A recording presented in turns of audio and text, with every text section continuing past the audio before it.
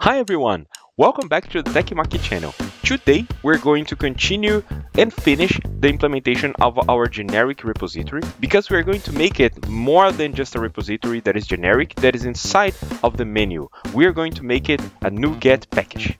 In order to make it a NuGet package, we need to make sure that we really have the full separation and full decoupling of all of this repository implementation in order to make sure that when another consumer, let's say another project or anyone that wants to consume that, can basically just use this as is. All right, so now we are going to do the last thing that was missing from our previous implementation. What is missing here is basically to create a generic exception also as well, because this code here can fail, right? If something happens, like for example, the insert or update fails because the database is not initialized or any other reason, right?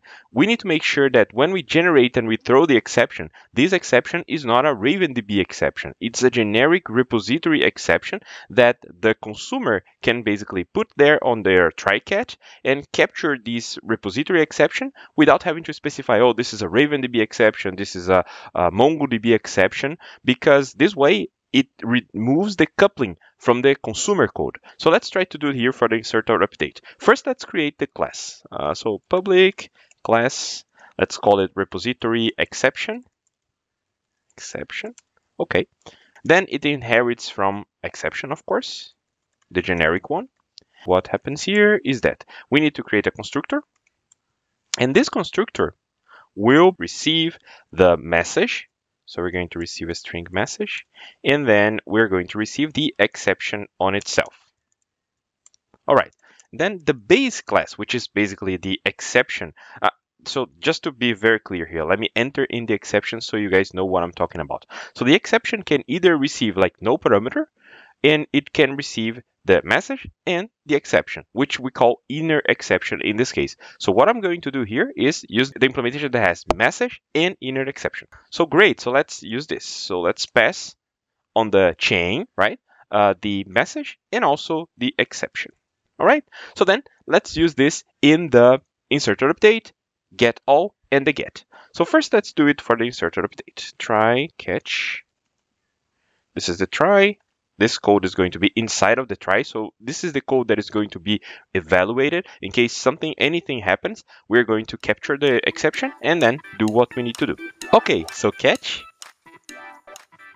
exception ex, and here it's going to be the moment where we rethrow, right? We throw the exception level higher, and we are going to throw this as a repository exception. Throw new repository exception, and this repository exception is going to receive all the parameters like ex.message and then ex.innerException, which is the exception that is inside of this exception. Okay, and then let's just take a look if we have anything else. No, that's exactly the point. We have the inner exception here, and then we're just going to throw this repository exception instead of like RavenDB exception or any other thing. All right, so now let's replicate the same thing for the other classes.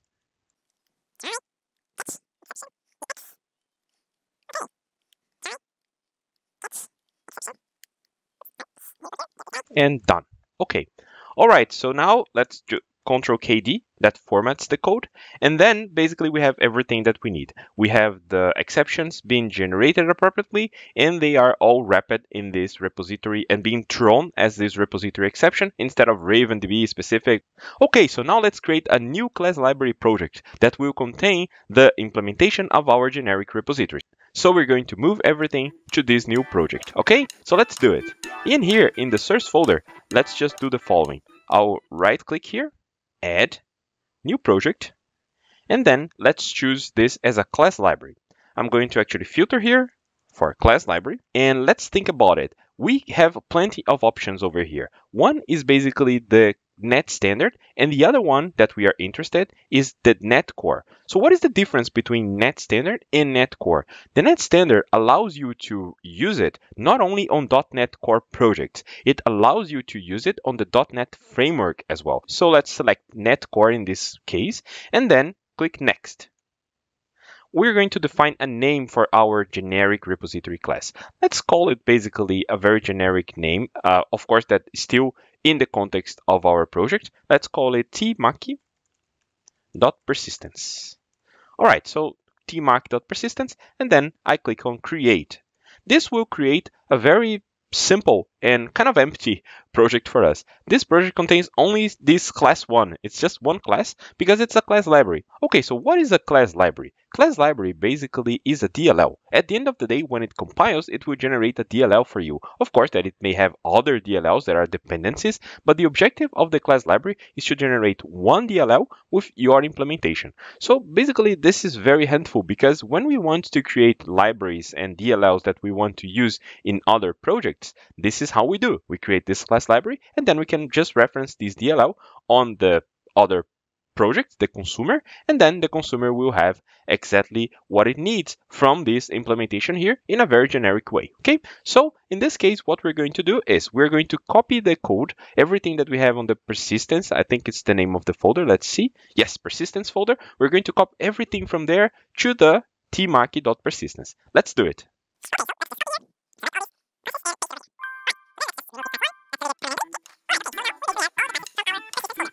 All right, so now let's solve all the dependencies. We need to make sure that we have everything that this library needs in order to run.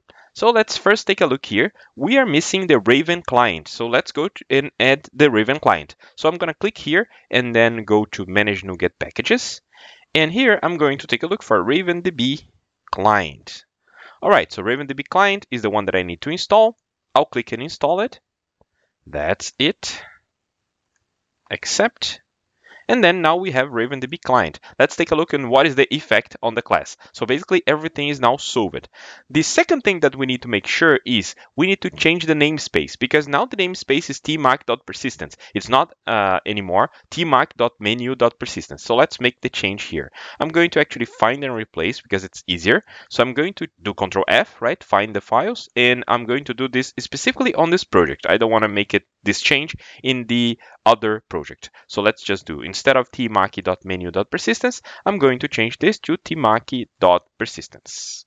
All right, so selecting this, replace all, and that's all that we needed. All right, let's see how it worked. It changed all the files, of course. Then let's save and see what else we are missing. All right, so after we save, let's go to this RavenDB context file. In this RavenDB context file, different than the other files, we are seeing more dependencies here, and we are seeing that things needs to be reviewed. One is this persistence settings. First, it's because it needs to use the tmaki.menu. So if we use the tmaki.menu on the RavenDB context, then it's going to easily resolve these persistence settings. All right, what else is missing here? There's this iOptions monitor. This iOptions monitor comes from the Microsoft.extensions.options. So we need to make sure that we also include this in our project. Let's do it. Let's go to the Manage NuGet Packages. And here, I'm going to find Microsoft.extensions.options.configuration extensions, install it.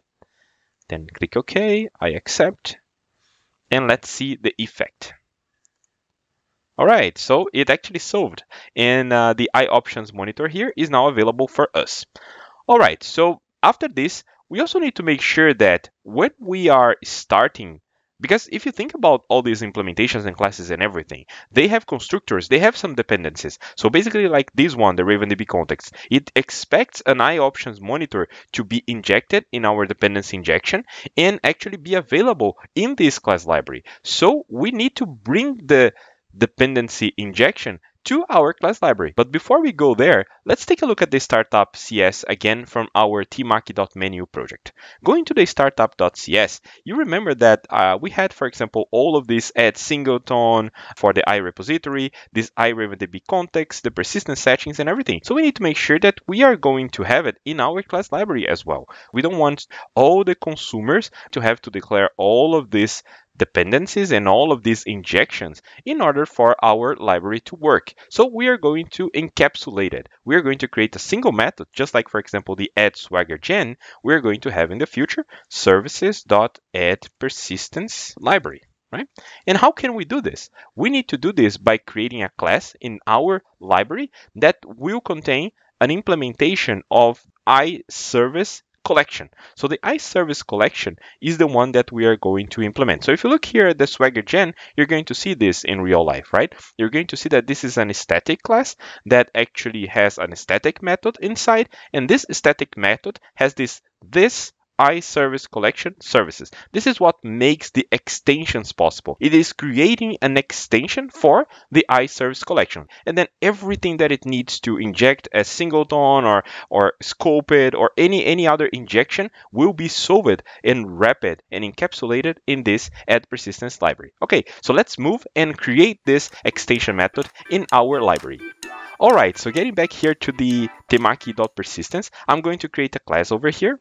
And this class is going to be public service collection extensions. Let's see if the name is this one already, really or not. Yeah, service collection, yes. So it's going to be service collection extensions. So getting back here, I'm going to create, this needs to be a static class because we're going to create a extension method, as I said. And then we're going to have public static, and the name is going to be add persistent. We need to specify also the return. The return is going to be iService collection and add persistence library. Yeah. And here we're going to specify this iService collection as services. All right. What is missing here? We don't have the iService collection. The iService collection is the dependency injection library that Microsoft also makes available. So let's go to the NuGet, manage NuGet packages, and then let's try to look for the dependency injections, Microsoft.extensions.dependency injection, I think, or something like this. Yes, Microsoft.extensions.dependency injection. I'll click on this one and install. This is going to bring for us the service collection. And let's see here in our iService collection. Yes, we have using Microsoft.extensions.dependency injection. Let's click on this guy, and then okay, we have the list of services available. In this case, we are using the services, so we are receiving the services as a initial parameter. It's actually an extension. This is how you can write it in a very fluent way, which is like services dot, and then you call this method. But at the end of the day, you are getting this as a parameter from your method. And then with these services in hand, we're going to add all the additional injections that we need and then return the services as a response. Okay, so that's the best way to do a fluent implementation, a fluent library. So let's go back to the startup.cs, and here I'm going to cut all the items here, and then let's move it to this service collection extensions.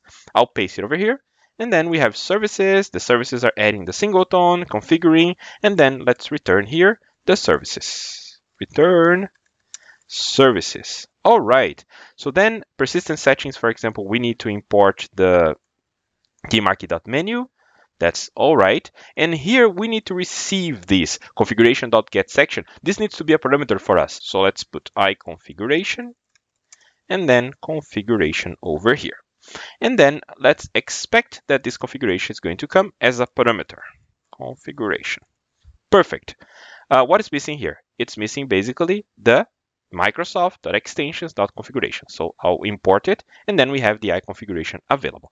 Getting back to our startup.cs, what we need to do is just send one parameter, and this parameter will contain the configuration.get section database. Just to remember, this configuration section database is from the app settings, and this is the one that we defined over here. So it's like a database, the database name, and URLs. Okay, so that's all right. Of course, that for now, we don't have this persistence library available here for us, so I'll just comment for now, but in the future, we're going to have it available for us very easily. Then I'm going to move this to the appropriate file. So then let's just first compile. I'll right click here and view the solution. Let's see if we get errors or any issue. Let's take a look. No, we have a successful build. Before we go to the NuGet, I'll right click here in the dependencies of the tmarkey menu and add a project reference. Okay, so now we have this window open, and we see here the tmarkey.persistence. Let's actually mark this checkbox and then click in OK. This is going to link the two projects. So whatever is generated in the tmaki.persistence compilation, this DLL is going to be copied to the binary of the tmaki menu because tmaki menu has it as a reference. Okay, so if we open here in the dependencies, we're going to see this project dependency and tmaki.persistence. This is easy because this way we can easily test and check how are things working before we actually go in all the process of creating the NuGet package. So let's click here in the startup and uncomment this persistence library. Now let's see, it's going to tell us that we are missing something. We need to import this, yes, using tmaki.persistence. All right, perfect. So we have the tmaki.persistence. Let's just make sure that we remove the tmaki.menu.persistence because we got rid of it. I'm just removing it right now. And let's see if the tmaki menu now compiles. Let's take a look. Build. Okay, we have some problems, which is expected because basically we don't have this tmaki.menu.persistence anymore. And we need actually the new one, the tmaki.persistence. So I'm going to make this change in all of the files. Oh, actually there was only one file that was in need of it, which is the product controller. This is a good signal because it means that we are not heavily like using everywhere the persistence, which is great. We are being very specific to the controller class, which is great. Okay, so now we can start the project. All right, so now we have the get product, and then basically we can get the product based on the ID. So I'll try it out, and then of course that I'll make sure to put a breakpoint in our library. So let's see how it will react in our library over there. I'm going to mark here in the get method. I'm going to paste the ID over here and click in execute. Let's see how it goes. Yes, it actually reached out our library. And then we're going to see here that it's opening the session. Let's continue. And now we can see that we've got the appropriate response. We get the 200 and the product is over here. Best moment for us now to start thinking about the NuGet package, because then we have a very independent class library. We can now publish in the NuGet and use, instead of having a project dependency, a project reference, we can have a NuGet reference. And what is the difference? Why are we going to do this? Other projects from our solutions, like the other services, the order services, the customer services, all of them can reuse this library that we have just created. And it's a good practice if you think about the dry pattern, right? And what is the dry pattern? The dry pattern is don't repeat yourself. We are trying to do a little bit of dry here. We are trying to not repeat ourselves and create a generic repository that all the other services can use. There are very interesting discussions in regards to how much you actually create as libraries and you make it available for the other services to consume, and how much you actually do in isolation, you do independently. If you really can create a library that is something generic, then it's okay to create this library. But what happens most of the time is that when we try to think too much about dry, when we are doing like microservices and we are doing services that are autonomous and independent, we can create a lot of hard dependencies between these services, which is not a good practice. Okay, so this is always a fine-grained, a trade-off situation. You always need to take a very cautious decision between everything as libraries, or do I want to make some things as library, the ones that are really generic and can be this way without actually generating too much dependency, versus actually situations where this is something that it's not worth to actually make it a library because it's going to generate a heavy dependency between the two services. Okay, so basically the other teams can develop their own solutions, and basically they go independently of being linked or connected to a code that actually your team maintains. So this is a very important decision that we need to take when we are talking about working with multiple teams and every team working in a service, for example. All right, but let's continue that on the next video. If you haven't yet subscribed, please click on the subscribe button and also click on the notification in order to receive information about my new videos. And if you have done that, please share this with your friends and colleagues so you can help me spread this free content. I hope to see you soon on the next video where we are going to actually publish the NuGet and use it on the Menu Microservice. I see you there!